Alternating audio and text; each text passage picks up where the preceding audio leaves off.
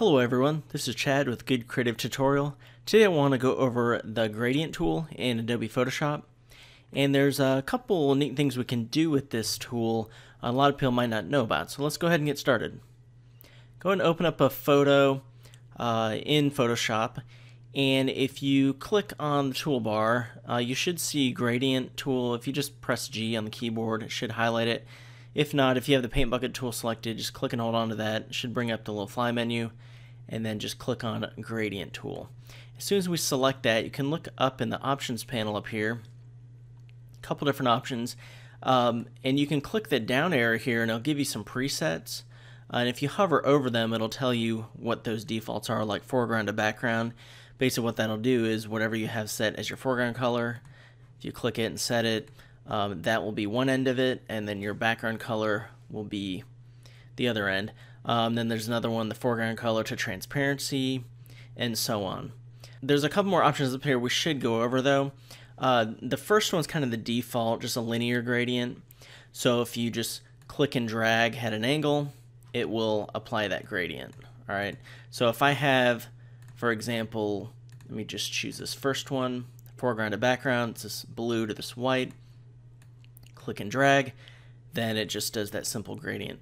And if I hold shift, click and drag, it will go at 45-degree angles, so it can go completely left and right, or 90 degrees to that up and down, or 45-degree angle as well.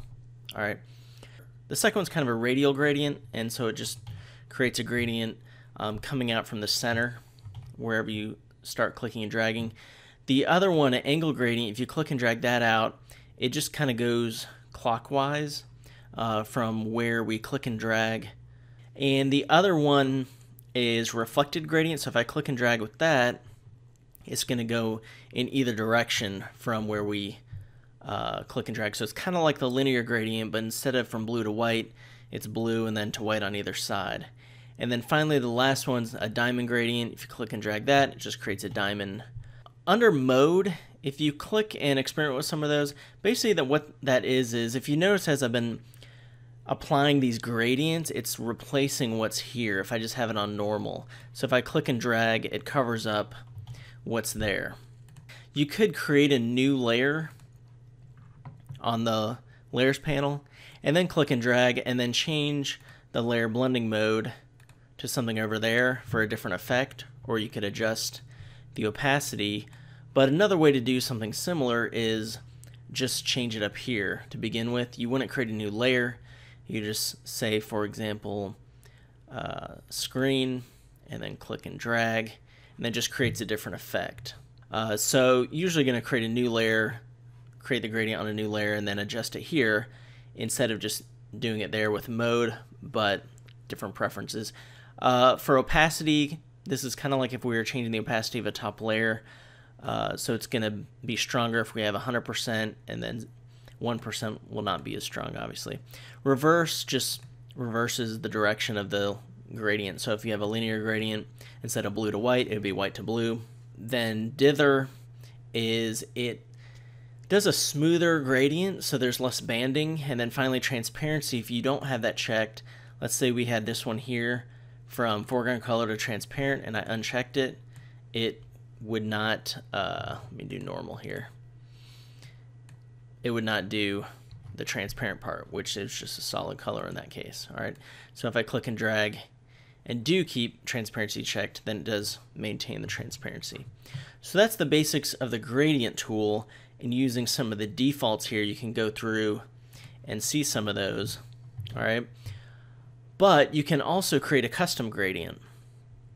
So how do you do that? Well, instead of clicking this down arrow, if you just click over it somewhere up at the top, then it pulls up the presets that we just saw, but it also has this area down here where we can create a custom one. All right, so you can start on one if you want, use it as kind of a preset, and you can adjust it. This area up here, this little arrows here, if you double click them, nothing's going to happen. You might be saying, well, how do I change the color? That's not the color, that's actually the opacity. Alright, to change a color, you have to click on these bottom ones here. So if you double click on this bottom stop here, this color stop, you can choose a custom color, and then I can double click on the other one. I do kind of a complementary color in a way. And then we have a new gradient.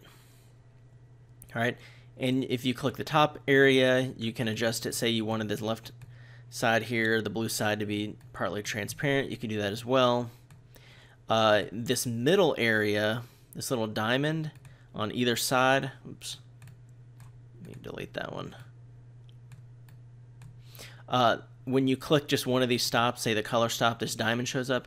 That's at 50%, just halfway. If you move it to the left, it'll just have more of this hand side when you apply the gradient. And if you bring it to the right, you'll have more blue. All right, by default, it's in the middle, then you have half and half. You saw earlier when I clicked here, you can actually add another stop. So if I click here, you can add another stop. You can actually change it down here as well, or you can just double click on it. And let's choose some kind of blue or some kind of green. And then you have even more complicated one. Now to delete a stop, you can just click it and hit delete, all right? Or you can click and drag it off that gradient. Just click and drag it down. So we could create a couple in there, as many as we needed, and also the midway point in each as well, all right? So that's creating a custom one. Once you had it, you could name it. So I'll just call it new gradient. And notice we have solid here. All right, in another tutorial, I'm going to show you how to do a noise gradient, but in this one, we'll just do solid. Smoothness, that's just how smooth the gradient's going to be. So if we have it 100% by default, that's fine. Then you just click new, and then it adds it right here. So click OK. Now we can actually use it. So if I click and drag, it obviously replaces the pixels there. Or you can do, let's try overlay. Click and drag. Then it adds kind of a hue, almost like a hue adjustment to it. It's a little bit unique effect. All right. Or again, we could create a new layer, set it to normal, click and drag, and then adjust the blending mode over here for a specific kind of look. Some of the presets, though, you might want to check out. If you go back up here on the down arrow, these are some default presets. But if you click this little gear here, and then you've got color harmonies, metals, neutral density, photographic toning, special effects. If you go to neutral density, and this just means that you want it to replace or append. If I hit append, it'll just add it to the bottom. Neutral density gradient filter in photography is if you have a landscape shot and it's overexposed in the sky because you're metering for the foreground or the middle ground that's not as bright, and that's properly exposed, but then the sky is overexposed, you could use a neutral density gradient filter to darken the sky a little bit so it would even out and wouldn't be as overexposed. So there's a couple defaults in there. So if you hover over them, there's just neutral density 10, 20, all the way up to 90. Then you have back to black to transparent, neutral density light. So if you click one, the idea would be if you click here and then click down, if you hold shift, it'll be perfectly level there. And then it would just cover and darken up the top a little bit. It would be better practice to actually add a new layer and then click and drag it down, depending on the photo, but this makes it more customizable. You could adjust the blending mode here, or if you kept it normal, you thought it was too strong, you can just bring the opacity down a little bit of that layer that we just created. Creating a new layer, I would say, is better practice than just using the adjustment mode up here on the original layer. All right, but go ahead and experiment with all those different gradients. It's pretty fun effects you can do. And then another one, I will show you how to create another kind of customizable gradient, which is a noise gradient. All right, so be sure to subscribe for more Photoshop tutorials.